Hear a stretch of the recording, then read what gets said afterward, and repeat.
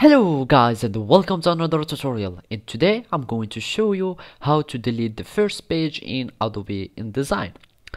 So the first step that you will need to do is to open your Adobe InDesign software and follow these simple steps. So basically I have here this first page that contains this shape, so I can show you how to delete the first page here. So basically we will need to go to the page panel, and if you don't know, have it here in your working space in your Adobe InDesign, you will need to go to the window and then search for pages. If you do not have it, as you can see, the page panel will disappear. So I'm going to have it again, go to the pages, and here I have my pages.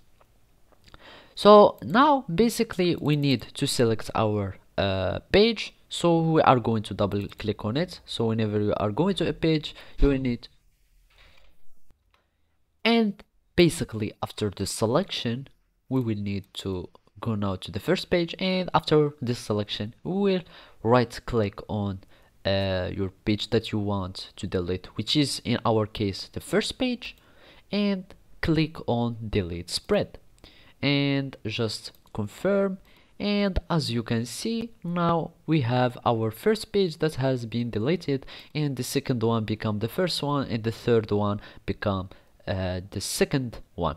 And this way you can delete your your first page in your document on Adobe InDesign. So as you can see, we could successfully delete our pages, and you can do this for all the pages in your document. You just select the page, you go right click on it and delete spread.